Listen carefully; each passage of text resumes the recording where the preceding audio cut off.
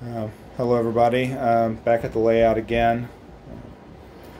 I did go back to the layout after the last video, this was yesterday, and went ahead and put some trees in and let the glue dry overnight. So this is what I came to look at today, is the surface area is pretty much all dried up, you know, so it's good and in good shape. I think the look is still pretty good. Again, around the base of these trees, what I do there in order to plant the trees in, and I think there's got to be a better way of doing this because I found this a little inconsistent, and again, help me with whatever comments you guys have or suggestions.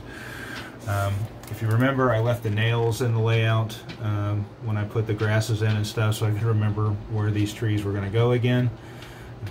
So essentially all I'm going to do is grab the nail, wiggle it a little bit, create a small hole in the foam, and then I'm going to try not to pan too quick here. These trees, these are woodland scenic trees, but I think all of them pretty much come like this, or you can get some kind of an extension here that, you know, a little nub, if you will, that I'll shove down in the hole, and then I'll use hot glue gun to hold it in place.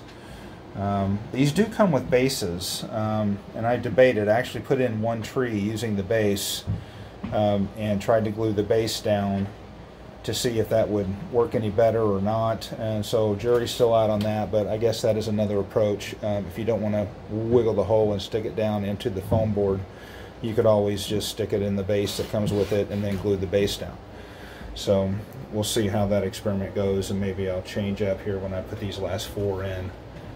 And again, these are just, these happen to be woodland scenic trees, your basic hot glue gun, and then, like I said before, whether you predetermined your position of the trees or not, but you can just take a nail and score a hole down in there.